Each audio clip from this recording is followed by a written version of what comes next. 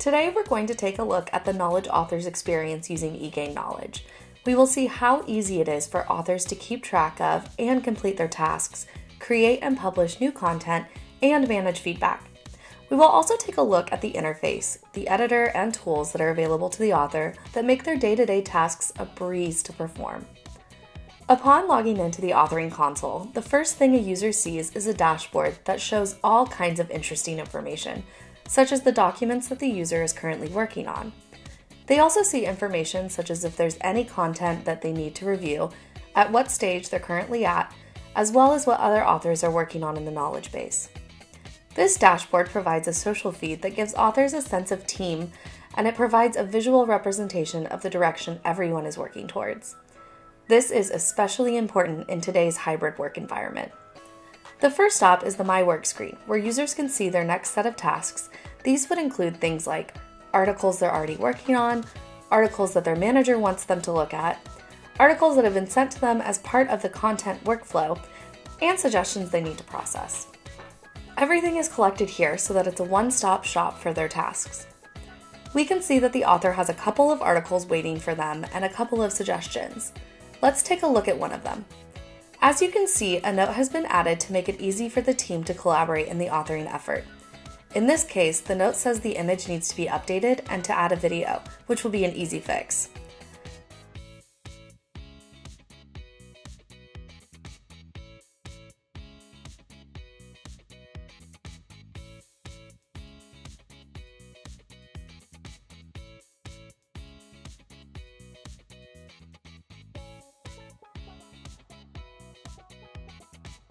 The article editor is powerful and convenient in its design, making it easy to add rich media and format articles. On the right side is the panel with all the articles, properties, and attributes. What's extremely useful about this panel is that it can adapt to the author's needs by allowing them to toggle the properties on or off.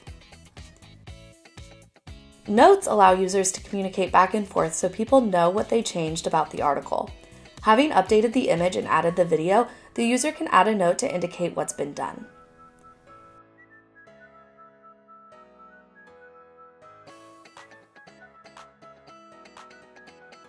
In addition, users can also add tags to the article.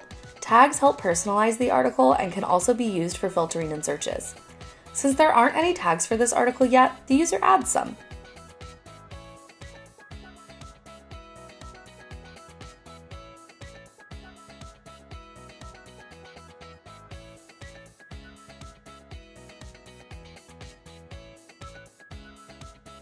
With the article's updates complete, it can begin the process of publication. An approval workflow is in place to ensure articles are reviewed by subject matter experts or other contributors as a part of the content process. The workflows are completely configurable by the organization. In this instance, the user has all access to the stages of the workflow, so the author can skip the steps and publish these changes to make sure they reflect in the end user portal right away. With the article published, it's important to mention how feedback can impact the knowledge base. In the My Work section, note that they have a suggestion to process. This is a suggestion for an existing article. Suggestions make it easy to manage feedback and are associated with the original article. Users can also ask questions to the suggester by adding notes to the article.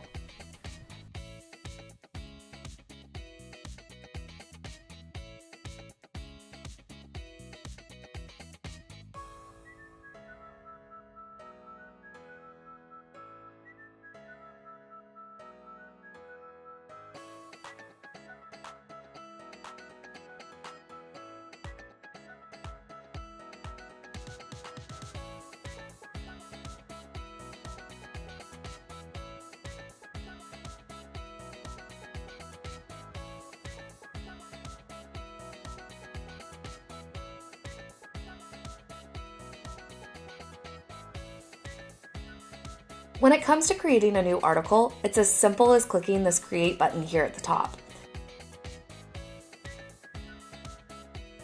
You can see that it asks me for the type and template.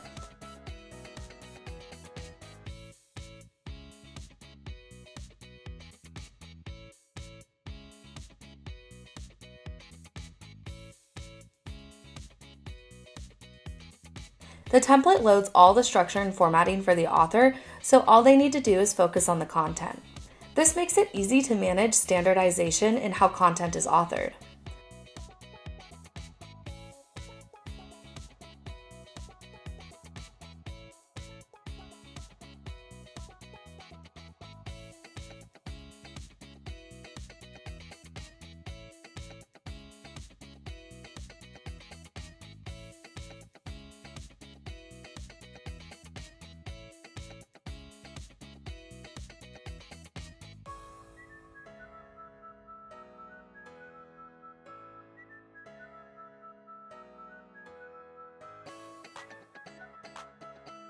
Now that we've copied and pasted all of our content in, let's go ahead and add a topic to the article.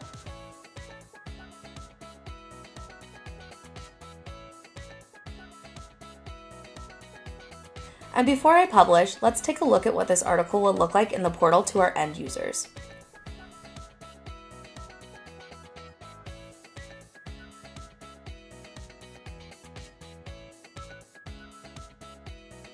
Everything looks good, so it's time to publish it. Adding this article to the top adds it to the portal that end users see. It's an easy way to control which audience sees what and to personalize the view of the knowledge base to the audience.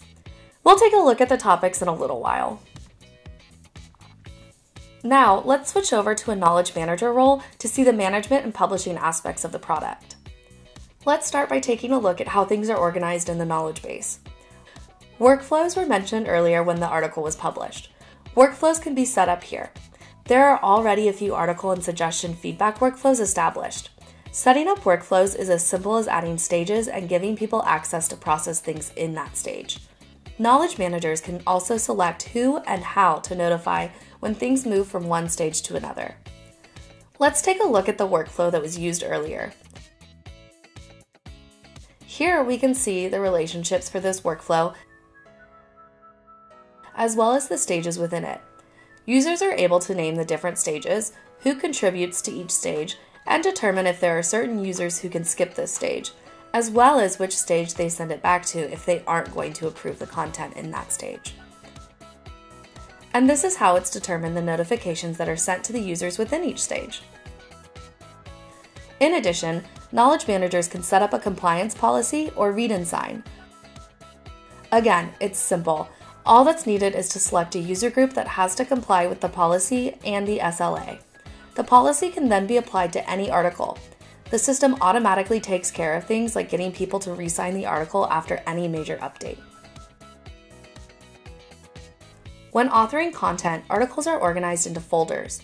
Folders allow you to set permissions, workflows, etc. on the articles. Best practice is to set up folders to match subject matter or teams, depending on how you are organized. Essentially, it controls all aspects of creating and maintaining articles. Topics represent the external taxonomy that end users can use to browse for knowledge. Adding articles to topics is as easy as associating the article with a topic. An article can be associated with any number of topics. To publish to an audience group, simply associate the topics to publish to a portal. Portals are the easiest way to personalize content to an audience. Only content added to that portal can be accessed through it. Each portal has a unique URL, so as far as users are concerned, they just navigate to the URL and start using the knowledge base. Here's an example of that portal from the end user's experience. Small teams, businesses, or organizations can choose to use the same hierarchy for folders and topics.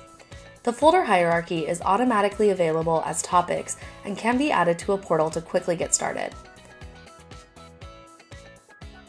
Creating a virtual assistant or chatbot is now easier than ever with eGain's Bot Master, simplifying the process so that business users can create and configure the bots that they need. Here's an example of the configuration of a bot where we are ultimately determining the department and type of bot that this is. We are showing the portals that are being used and the classifier being used for this bot.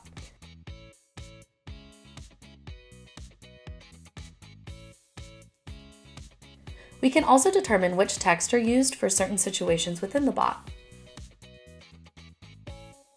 After we configure the bot, we can go ahead and test it with the utterances that we've trained the bot on. When we ask our question, we can determine whether or not the bot was able to answer. Here is the utterance that was used and the score of that response.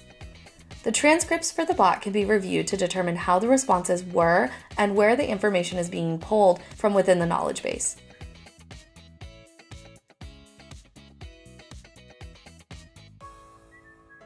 In addition, the article and case base used is also displayed here. Finally, eGain Analytics makes it easy to measure, analyze, and refine contact center operations knowledge and overall customer experience. Out of the box, eGain Analytics include various historical and real-time reports and dashboards. Users can also use our 6-step report builder to easily create real-time and historical reports that include the required reporting levels, metrics, summarization, and styling. No query writing or other technical skills are required, removing the dependency on data analysts and IT. Here's an example of a Knowledge Manager dashboard. It provides an array of data to monitor the health of the knowledge base, including the most used content and search phrases. eGain Analytics provides measure and manage capabilities. From one screen, users can identify issues and begin the process of resolving them. For example, a low-rated article can be inspected to better understand the issue. The article details appear in this sidebar on the right. Any other suggestions waiting in the queue for this article are displayed. Users can then drill through to the authoring console to fix the article or to progress the user's suggestion. Similarly, users can click on a failed search term to confirm in real time that it still does not return any results. A failed search term might be a genuine gap, or it might be a findability problem. The content is there, but the metadata is insufficient. To fix this problem, you may want to drill through to the Knowledge Console to add keywords to articles, define synonyms to aid the search, or create new content to close the gap. With various automation tools available out of the box, a fully functional knowledge base and portal can be rapidly established and deployed. Dashboards and reports help businesses measure and manage their capabilities to better improve their knowledge resources. With the power of the eGain Knowledge Hub and Analytics Hub, it's never been easier to build and improve your knowledge base in record time.